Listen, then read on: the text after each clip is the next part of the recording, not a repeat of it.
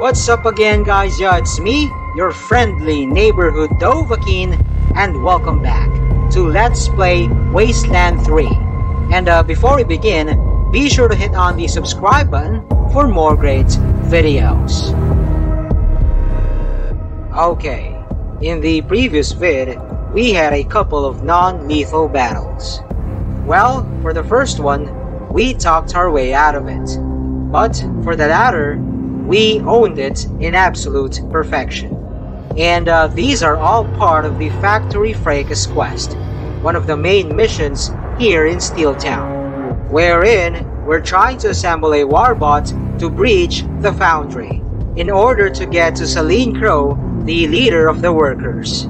And we're here at the last station of the assembly line, so let's meet the opposition.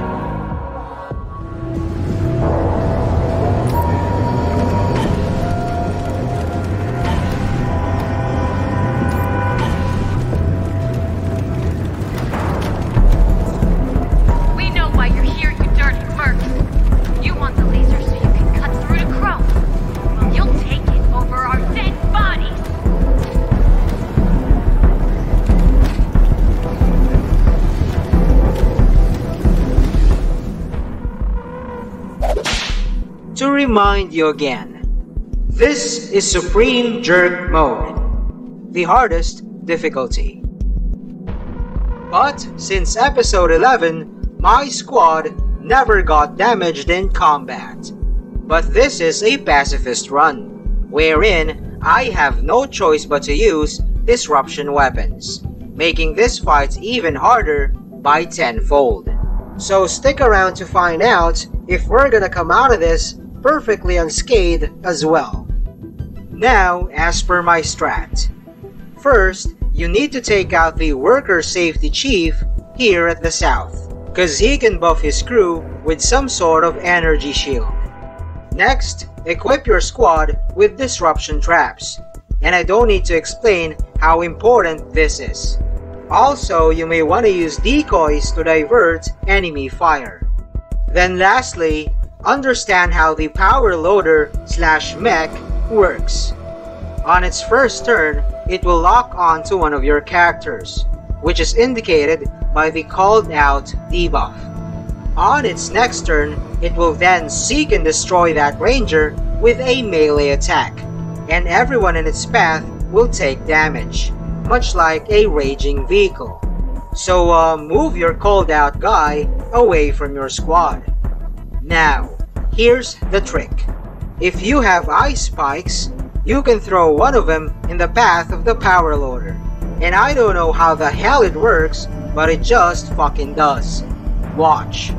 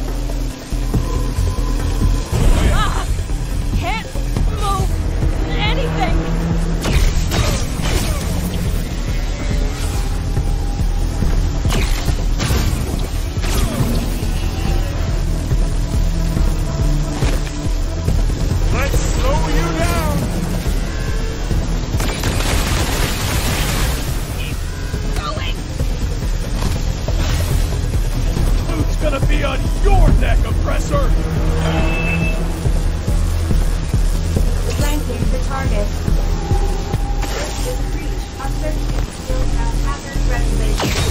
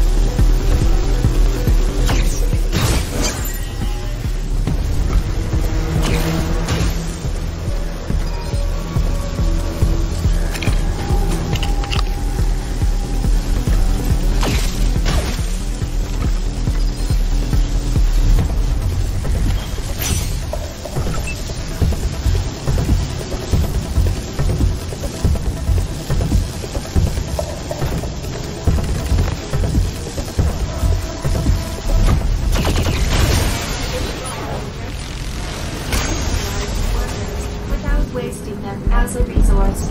Head to the last assembly line terminal on the west side of this room.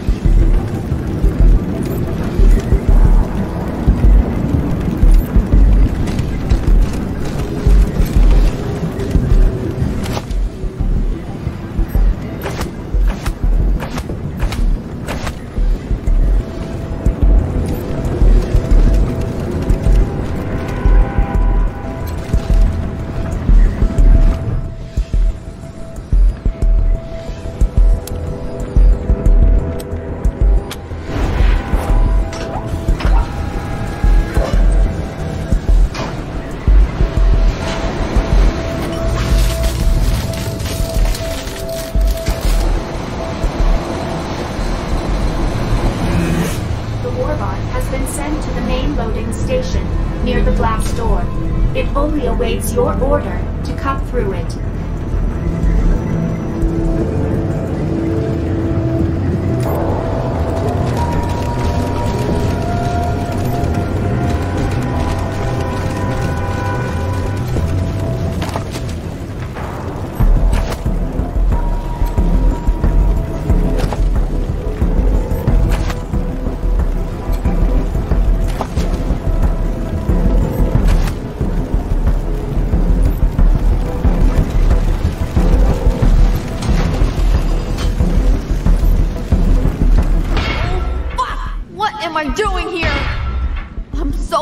Mom. Rangers, I'm so sorry. I think I took a wrong turn. I'm on a conveyor, and there's a compactor ahead. I'm just barely managing to hold still. If I make a break for it, I could get crushed. If I don't, I'm gonna lose my grip and get crushed. I'm gonna die, and my mom's gonna die. Okay, you're right. Okay, here I go. 1, 2, 3, and... Ha-ha! I did it! I'm clear! And I think I can see light! I'm almost out! Here I come, Mom!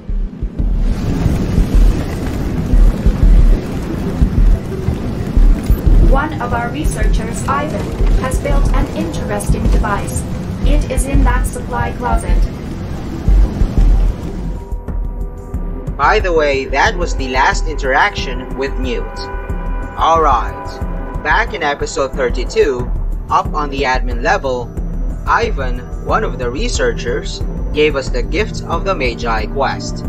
And my reason for siding with him, even though his prototype is more inhumane than BF's, his rival researcher, is because of his reward. The recipes for the Elite Energy Exo armor set.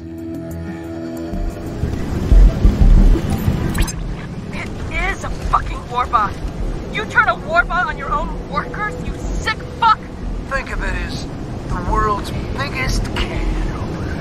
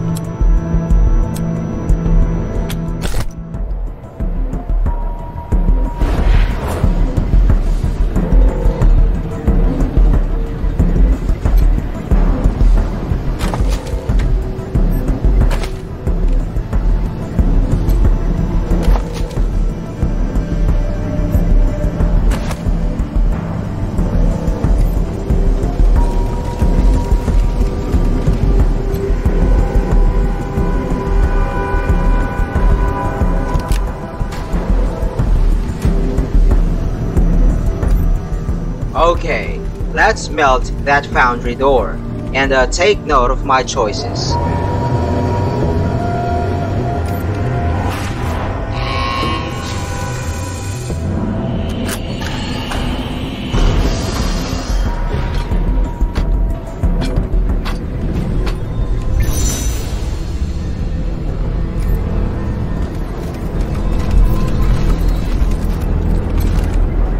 Hey, you did it!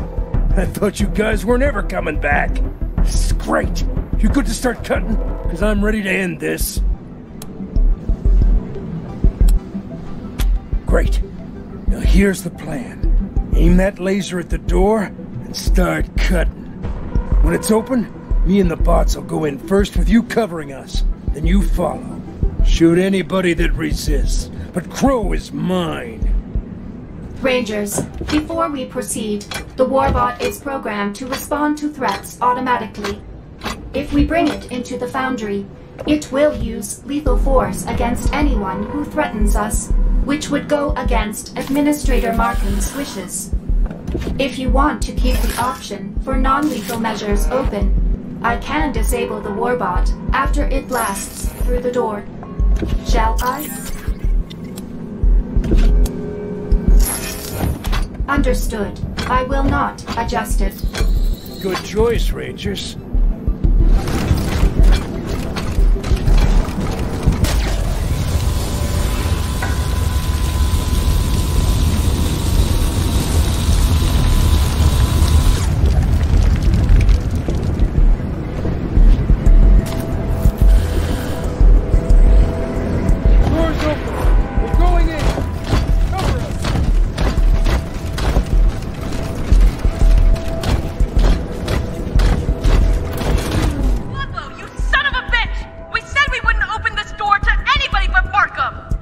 You lost your chance to talk to Markham when you started this shit, you fucking vandal.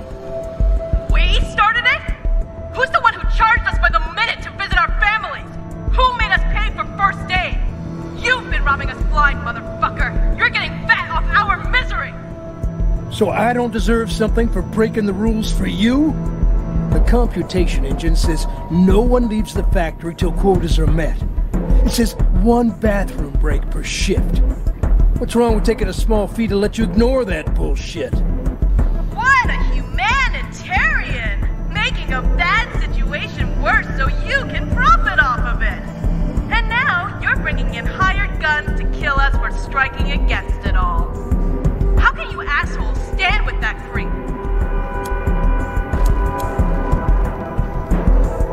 Hey, I just told them to get things moving again.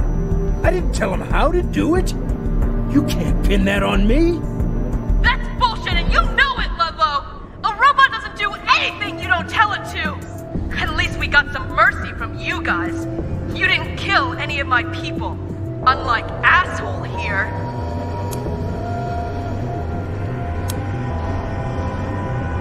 It started when Markham hired Ludlow and sicked him on us. All of a sudden, things that had been rights were now privileges. Privileges we had to pay for. Need to go to the bathroom? Pay Ludlow. Want to see your kids? Pay Ludlow. Have an accident on the floor and need medical attention? Pay Ludlow. I told you, I was helping you out. Giving you a way around Markham's rules. For a small fee, of course. Fuck off, you slime. We don't even know if they are Markham's rules, because the one thing we couldn't pay you to do was take our grievances upstairs. No amount of money was enough to get us a face-to-face with the boss, was it? The boss doesn't need to be bothered with your petty bullshit. Particularly when we need to be cranking out warbots and turrets to protect ourselves from the coming of the gangs. She gave me the authority to handle you. And you abused that authority! You beat my workers half to death when we went on strike. You put Danny Chan's hand in the hydraulic press. He'll never work again!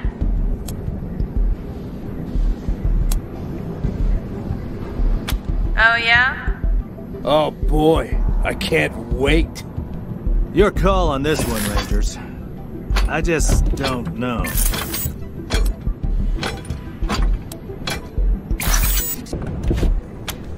Hell I am. Nobody runs this place but me. Robots, kill these fucking mercs.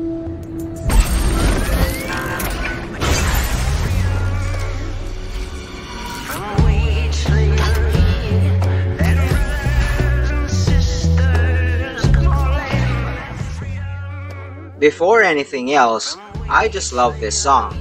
It's the theme of Steeltown.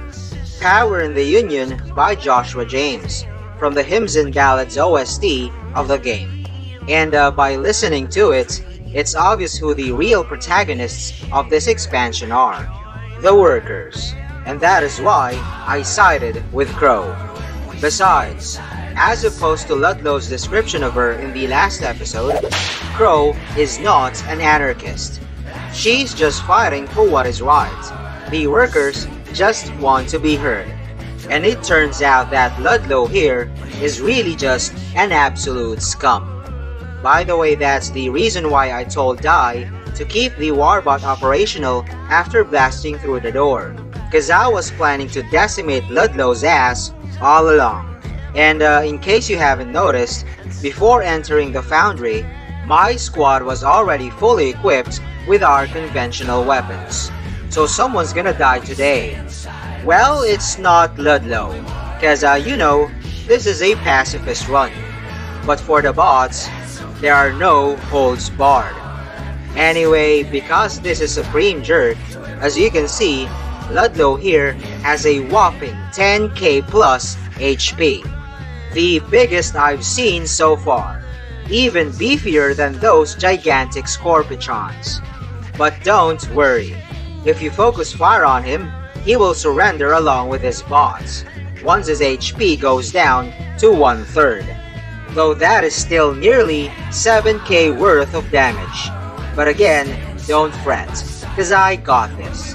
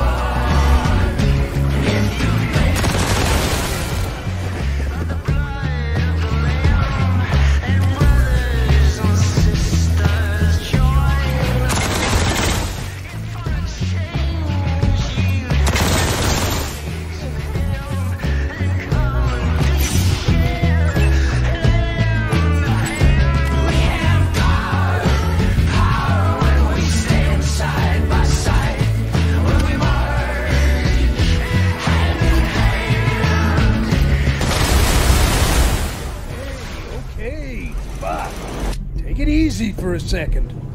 You want the factory to fail so bad? Crow can have it. Now what's it gonna be for me? Don't suppose I'm free to go, huh? Fuck. Guess it beats getting dead. This is Ranger HQ Actual. Come in, Team November. Team en route, November. Ranger HQ out. Thanks for taking out Ludlow. I don't think we would have beat him by ourselves. Now, are you gonna take our demands to Markham, or are we gonna have to do this dance all over again?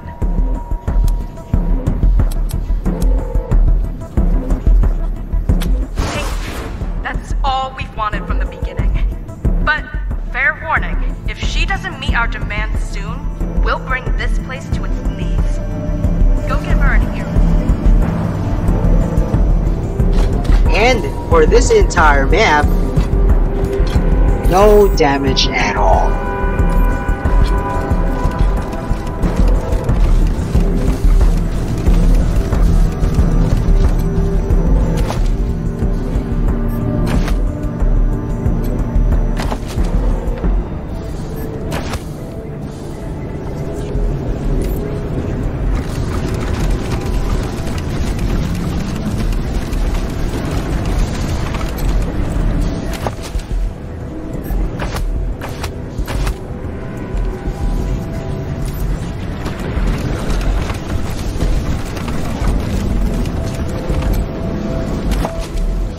A disruption weapon for the Kodiak. Pretty much useless actually.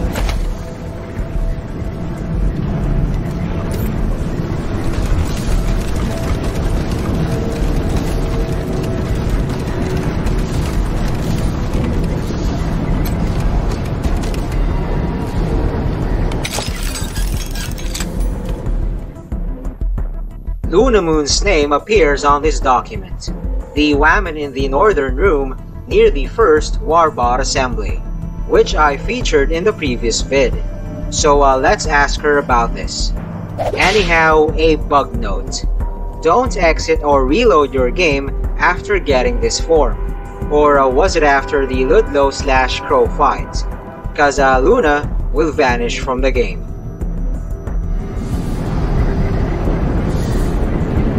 How's it look out there? What? Let me see that. Oh, that little dipshit, god damn it! Hayes, the HR admin, must have torn this up and hid it. I told Serena he had a crush on her. So, Serena Ash, she's the deployable salesperson up in admin, and also my girlfriend. We filled out this fraternization clearance form so we could make it official. Serena took it to Hayes to submit, and I'd bet anything he tore it up and hid it. You get caught trashing an official Steeltown document, and you're out on your ass. But what kind of lunatic looks inside a toaster? Sorry. Listen, talk to Serena, let her know I'm okay, and if you find the other half, ask her what to do with it. Hooray! Thank you. If all goes well, I'll see you upstairs soon. Before we go upstairs to report back to Abigail Markham, let's meet a reunited mother and daughter. Hey!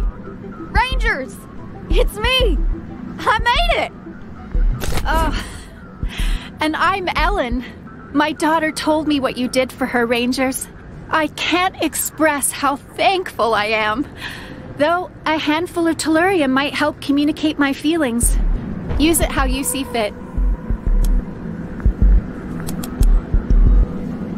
Boy, did I need that last dose Newt brought me. I was pretty ragged after hiding out during the strike. Not sure what we'll do for the next dose, but we'll figure it out together. I read you, Rangers. Thanks again. Thanks.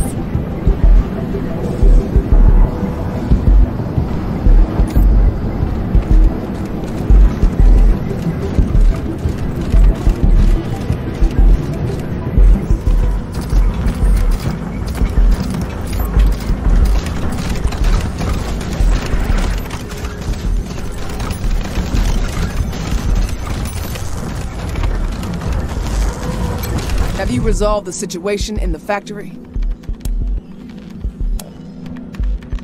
This just confirms my suspicions. The computation engine highlighted Ludlow as a peacemaker and negotiator. Something's definitely gone wrong with it. So the workers are back to work? Fine, I'll talk to her. Just as soon as we start getting things out the door again. You've done good work. Let me pay you for it. But don't go anywhere. I have another job for you. Before I handed the creation of the computation engine over to Dai, it was the project of my partner Blue. Sadly, Blue and I had a little falling out over design decisions, and now he's my ex-partner. Anyhow, when he left, he stole a gizmo called the Synaptic Degausser, which is the only tool that can fix the engine without me having to redesign it from the ground up. And there's no way that's happening before the gangs get here. So get me back to the Gausser, and you get another paycheck. Oh, and you better take Di with you again. She knows what the damn thing looks like. Out in the scrapyard someplace, leading some other ex-workers of mine who've decided to get back at me for my crimes by vandalizing my factory and stealing my shipments. The refugees out there call them the Ghost Gang because no one knows where their hideout is.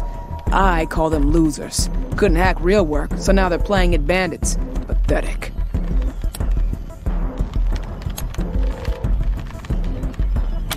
They tried to steal a warbot. Let me see that. Remember, Jay, 60-40 means 60 for me, 40 for you, XOXOB. Who the hell is B?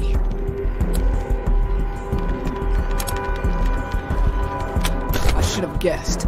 That girl's friendly demeanor is thinner than an onion skin. Here's a little something for catching this. Losing a warbot would have been serious business. Unfortunately, I can't fire Benny just yet. Until I get the CE fixed, she's the closest thing I've got to a facilities manager. Afterwards, however, I'll have her escorted from the building without a coat. Well done, Rangers. Now, what were we talking about? So long.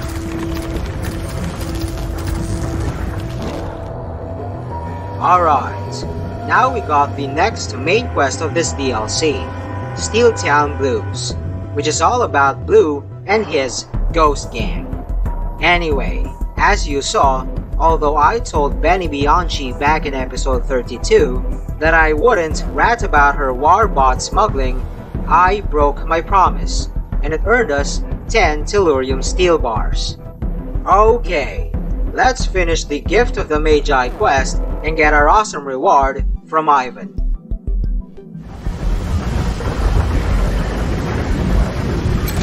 Hey, you get the biometric governor out of BF's dumbass machine and installed in my prototype yet? Hell to the yeah! I'll get it up and running in 2 shakes. It'd be rad if you guys saw my presentation after helping me out like that. Just let me know when you're ready and we'll get it on Markham's agenda. I'll pay you as soon as Markham signs off on it.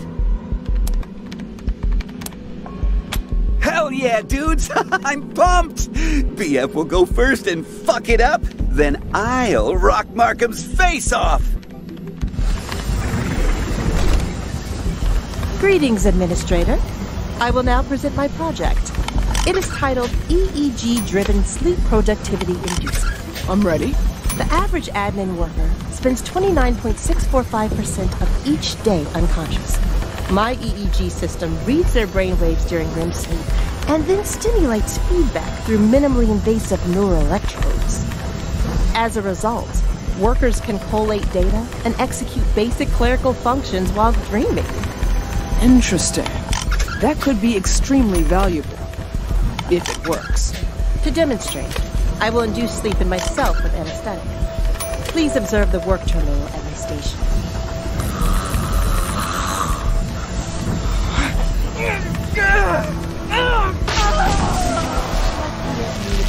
Biometric governor to avoid using feedback. She's now in a vegetative state. Physically.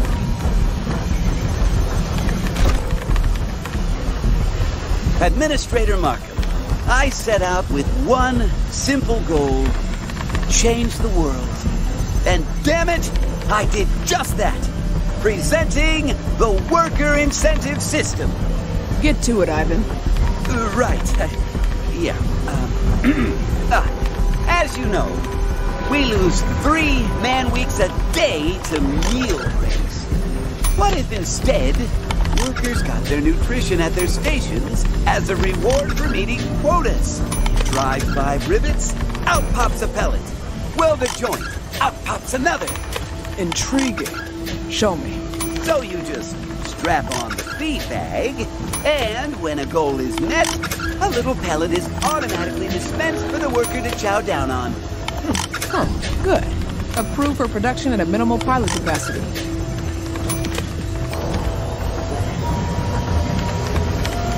Hell yeah, bros!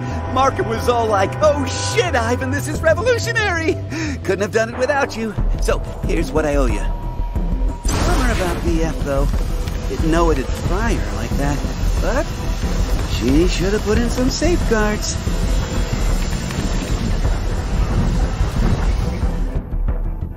Before we talk to Serena Ash, Luna Moon's GF, take note of Amos Ryan here. He's the armor merchant. But don't ask him to test out his merch, cause you'll accidentally kill him.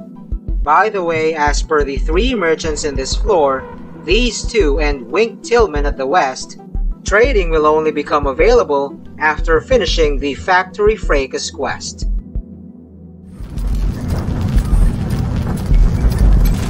Hey cats, I'm Serena Ash, your one-stop shop for deployables, pick-me-ups, and other useful sundries. What do you need? You saw her? She's safe? Holy hell, thanks for that. How the hell did the form end up torn in half? And where's the other half? Ha, yes! I mean, thank you, Rangers. Keep smiling, friends. Alright, let's report back to Demi to finally close the Working Stiff side quest.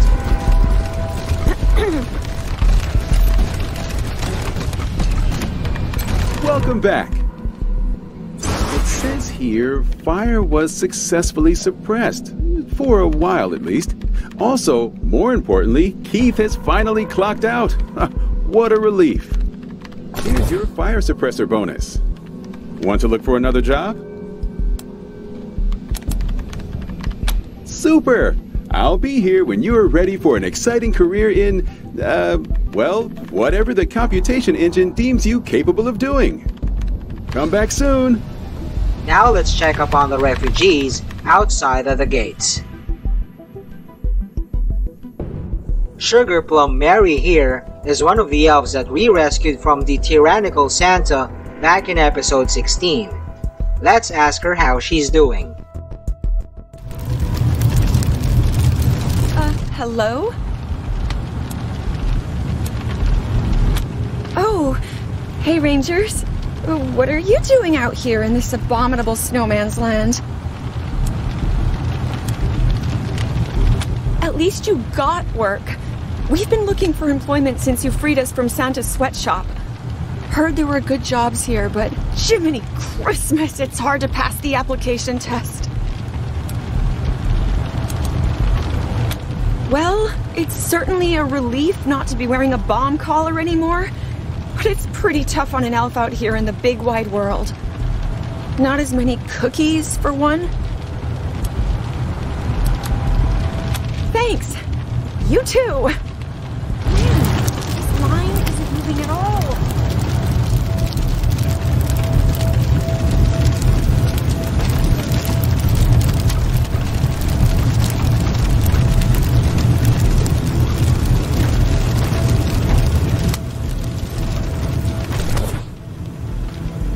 And the serial killer strikes again.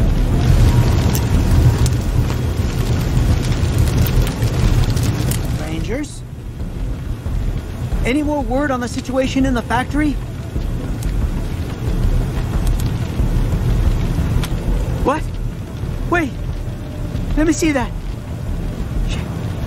She died because she couldn't afford to pay for a gas mask? Since when do factory workers have to pay for their own safety equipment? This is... Oh, God damn it! Florinda!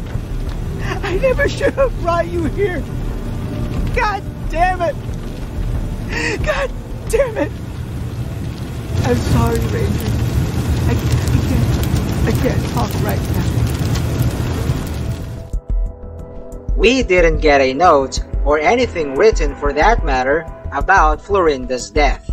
What we got in the previous vid was her actual recorded message, saying that she's alive and well. But as you saw, that option did not exist in the dialogue with Louise.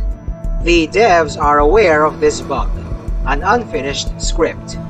However, they are not planning to fix it anytime soon, because I think the current patch 169.420 is the last one.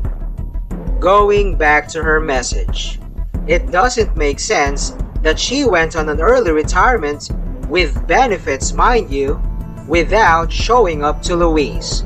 So I theorized that what she really had was an affair, then ran away with her new lover. And since this narrative is unfinished, we can practically make anything out of it. So I think telling Louise that his wife is dead is much better than him knowing her betrayal. Again, this is just a theory, but either way, poor Louise. Anyhow, stay tuned in for the next episode. And that is all there is for now. Thanks for watching. Also check out other videos from Sabbath Man Philippines and don't forget to subscribe. See ya on my next vid. Peace out, yo.